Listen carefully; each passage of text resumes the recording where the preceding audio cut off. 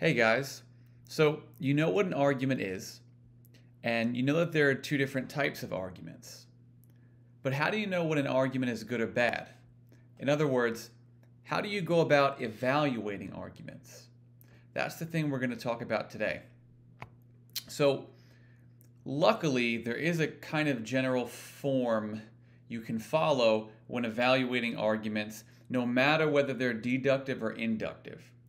Ultimately, there are differences in how you go about doing that. There's different terminology, and the meaning is slightly different, to the extent that the argument types are different. But there's some general questions we ask. So we're going to go over those general questions first before we get into the specifics of evaluating deductive arguments and then evaluating inductive arguments. So no matter the kind of argument we are evaluating, we ask two questions. The first question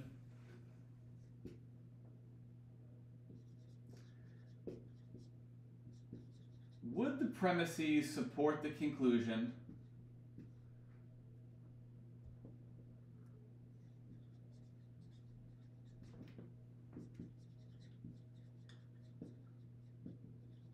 if they were true? And that's the key there, is the if.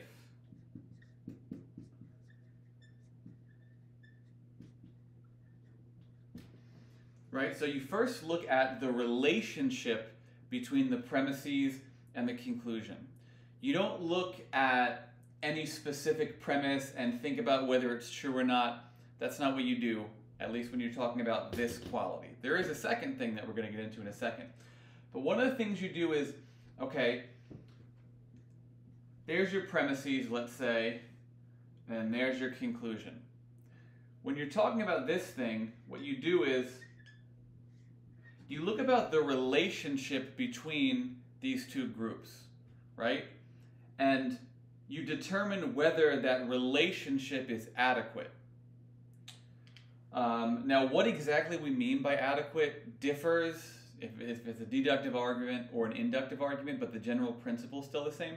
And you look at the relationship between the premises and the conclusions when you consider the premises being true, right? Like hypothetically, if the premises were true, would they support the conclusion? That's the one thing you could look for when evaluating arguments. But of course, that's not the only thing. The second thing you look for is, are the premises actually true?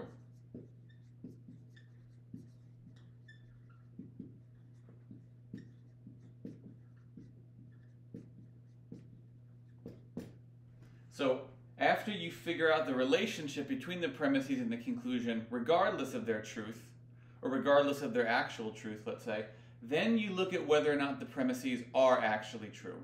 And there are different properties that are associated with these questions. So let's look at some examples.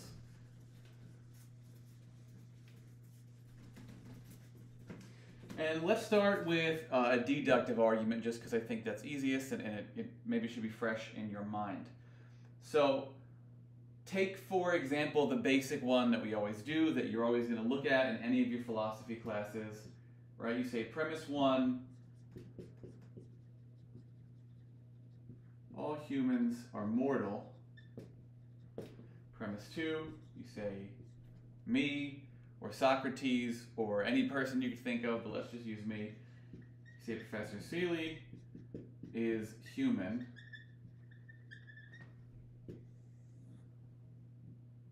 Then you conclude that therefore I am mortal, right? So let's look at this together. The first thing is, well, check out this group and figure out the relationship that this group has to this, right? So what's going on here? That first question is, do the premises support the conclusion?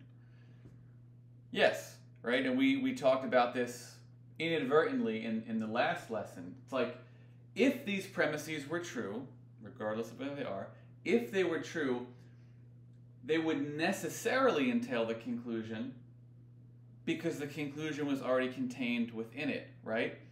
So that's the one quality we look for. But it's not the only quality we look for, and I'll explain why. Let's look at another example. But in that respect, the argument's good, right? Because the premises support the conclusion. Let's look at another one. I gave you a wacky example in the lesson involving a toaster. I'm going to slightly modify it a little bit. Let's say you say, premise 1, all women have 8 arms. And you say, premise 2, all 8-legged things, all 8-armed things can fly.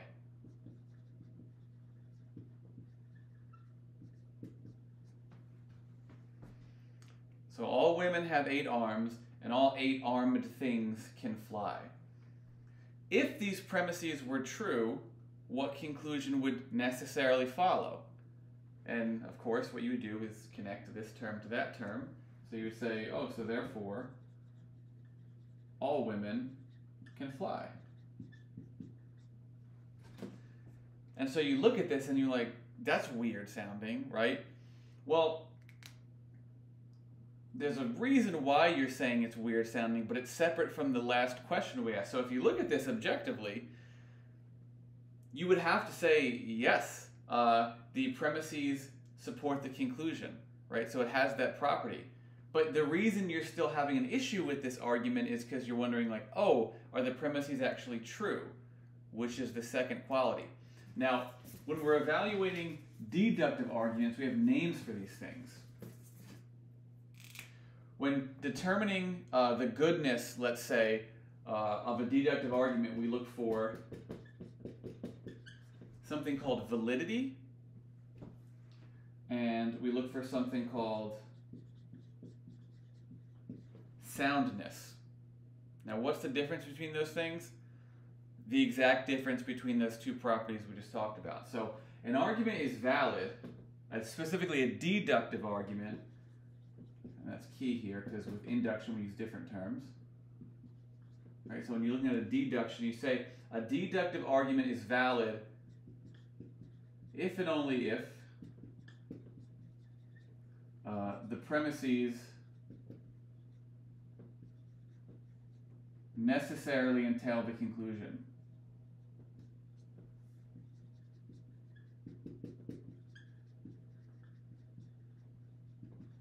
That's what makes a deductive argument valid, right? And if you're thinking like, oh, isn't that just the definition of deduction that we talked about? Yes, because you define a deduction in terms of a valid deduction rather than an invalid one. If you're wondering what does an invalid deduction look like, I mean, think of something wacky that kind of sounds like it's going to be a deduction but doesn't actually work. For example, if we were in class, I usually put some crazy ones.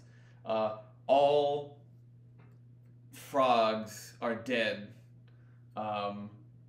All dead things are, or let's even do something weirder. You say all frogs are green. All roaches are birds, therefore all frogs are birds. You see how it tries to be a deduction because it has that all language, right?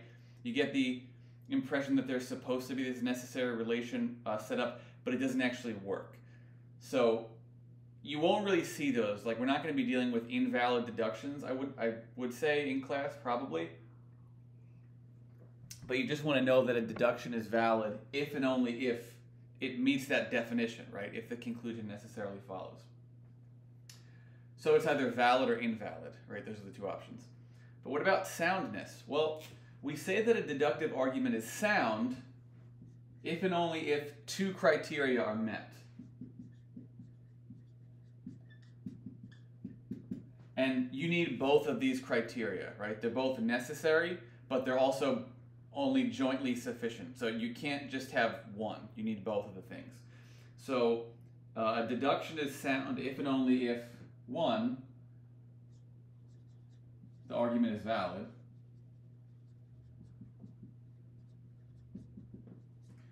right? Which automatically tells you there's no such thing as a deductive argument that's invalid but sound. That's just not an option. If it's sound, if you know an argument is sound, you know it automatically has to be valid. And if you're looking at an argument and it's valid, it may be sound, but if you know that it's invalid, it's automatically unsound. But that's not the only thing we look for, because clearly there's other stuff we're concerned with. And again, think back to the example about the toaster in the lesson, or the women with 8 arms or whatever, right? So in order to be sound, it needs to be valid, but also all of the premises must be true.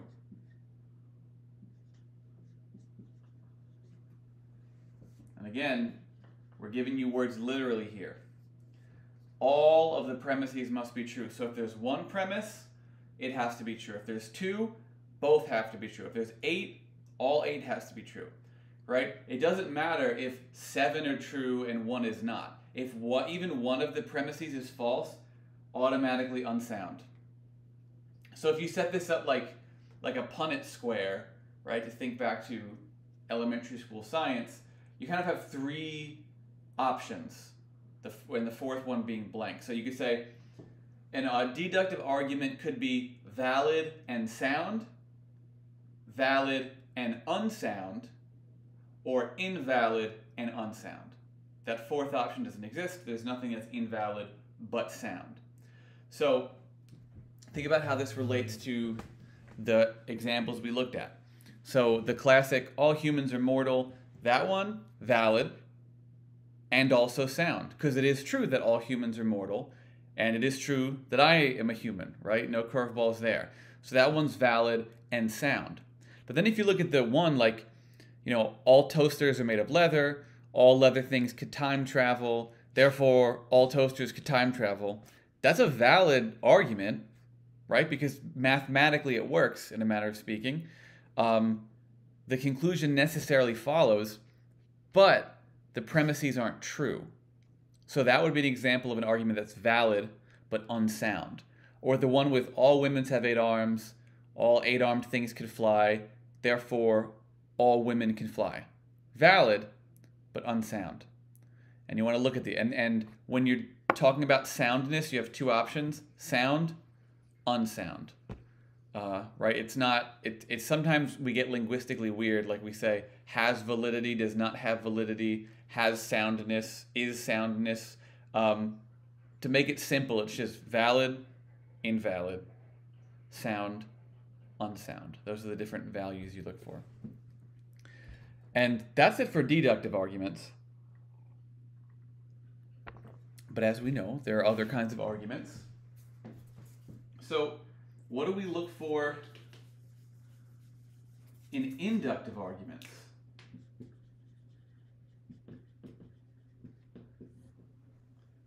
Well, we kind of look for the same thing, although we use different words and there's a slight variation down here.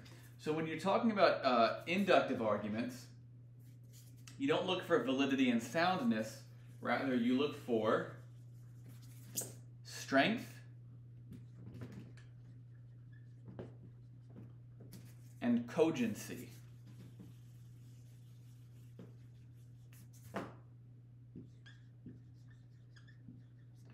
Strength and cogency. And one of the things you kind of have to do when evaluating arguments in a logic class, and even when working in philosophy in general, is you want to kind of get rid of any, how do we say, like preconceived notions about words.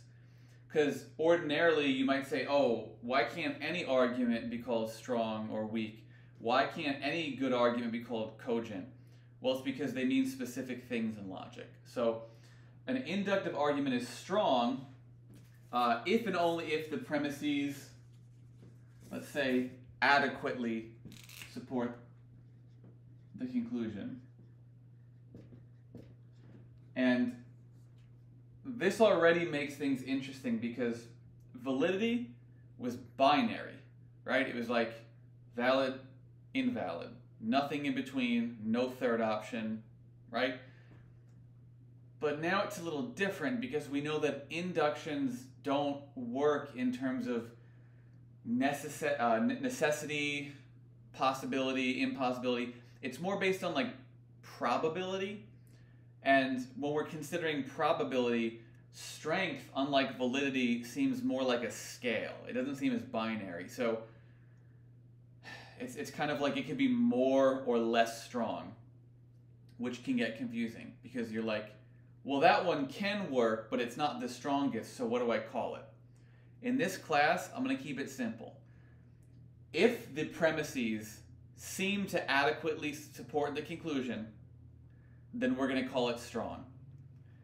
If they're outlandish enough to where it doesn't adequately support the conclusion, I'll always try and make it fairly obvious at this stage in the game, then it's weak.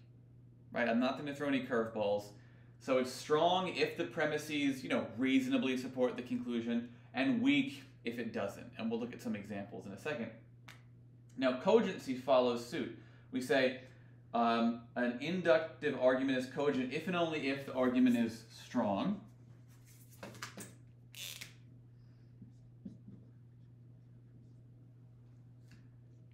And all the premises are true.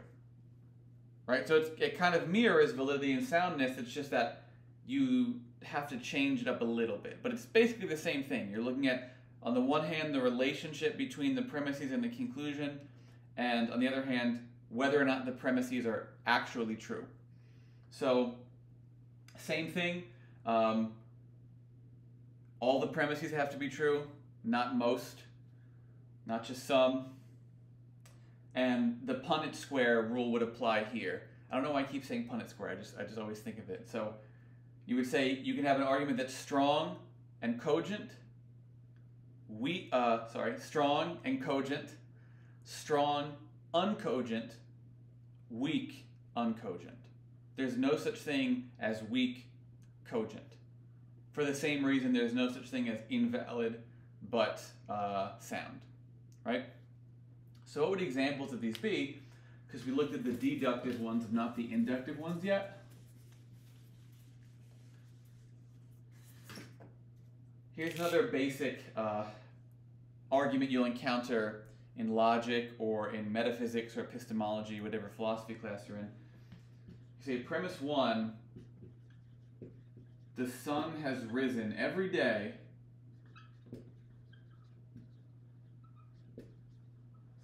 for the past 2,000 years, let's say.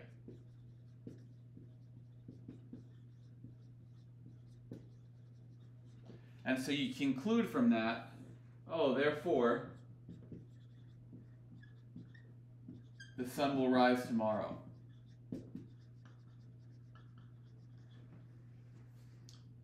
So, because the sun has risen every day in the past 2,000 years, you say, therefore, the sun will rise tomorrow.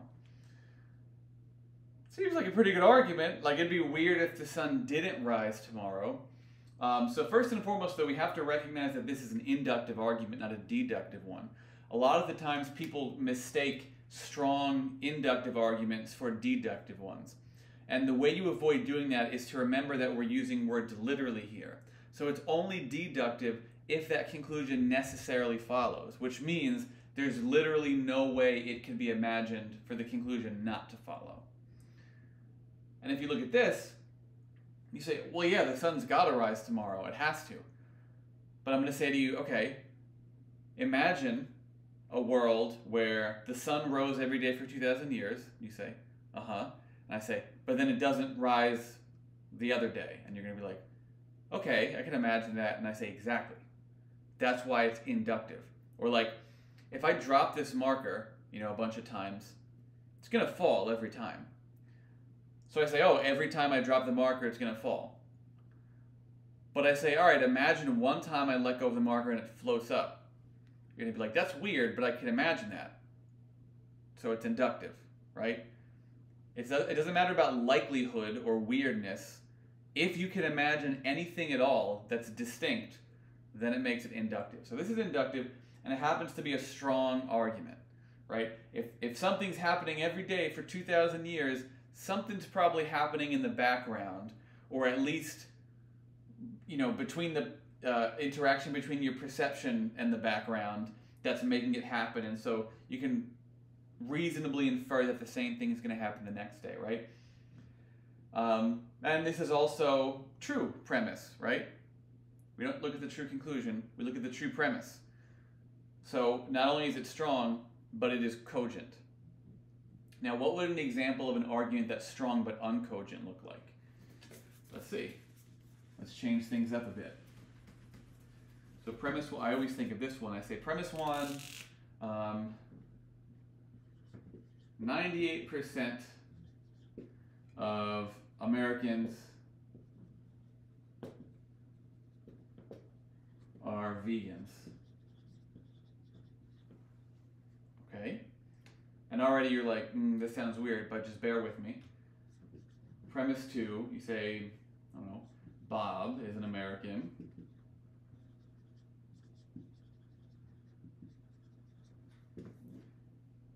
You look at this, what would you conclude? And what you would conclude is, okay, so Bob is probably a vegetarian, right? Or a vegan, rather.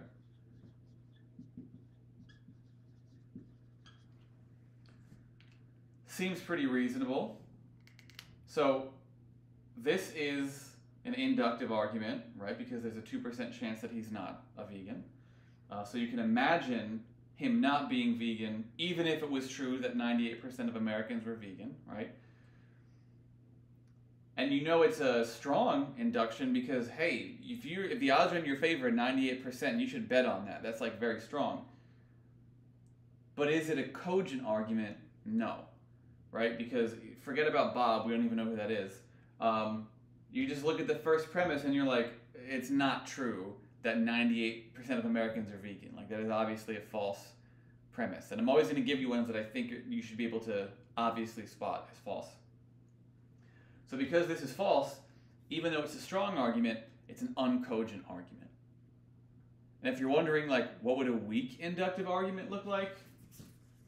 Let's say you say, 1% of Americans are vegan. Bob is an American, so Bob is vegan. That's a weak argument. Like, there's a 1% chance that he is the thing. You don't seem to have adequate support, right? And that's basically it.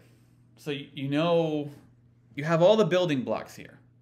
And you're going to need all this stuff because from this point onward, things are going to get a little different because we're going to be looking at more formal, like symbolic stuff. And you need to have this in your pocket in order for that to make sense. And then we'll also look at some informal stuff in the future.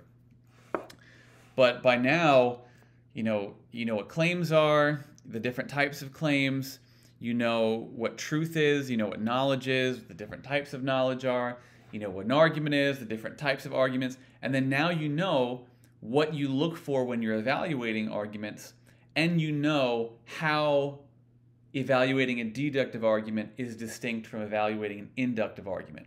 And these tools are going to allow you to not only succeed in class, but engage, let's say, more effectively with arguments you hear in the world and enhance your own argument skills, I would say. If you're able to use all the stuff we do in class, those things should be there, right? Which is precisely why I'll ask you to come up with your own examples of stuff, and then also at some point we're going to be evaluating media and the arguments within different forms of media using all this stuff. But that is it for today. As always, if you guys have any questions, send an email or come to office hours. See you around.